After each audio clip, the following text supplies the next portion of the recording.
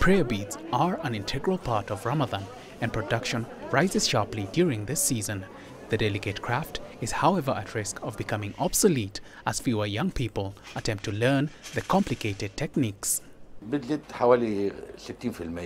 Normally, sales of beads increase by about 60% during the holy month.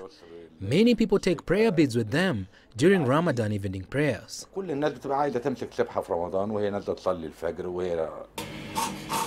Crafters are lamenting a decrease in government support.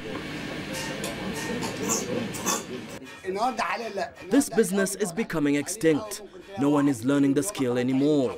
Turkey produces good work, and the government there provides good materials and supports an innovative environment. Our government has to provide a similar environment for us to innovate too. Kamal Mahmood fears the worst for an age-old industry that's struggling to compete with other money-making ventures. Today there are low numbers of people manufacturing the beads. I've taught maybe one or two. Who's willing to learn nowadays anyway? Today a young person would rather start driving a taxi and make a quick £50.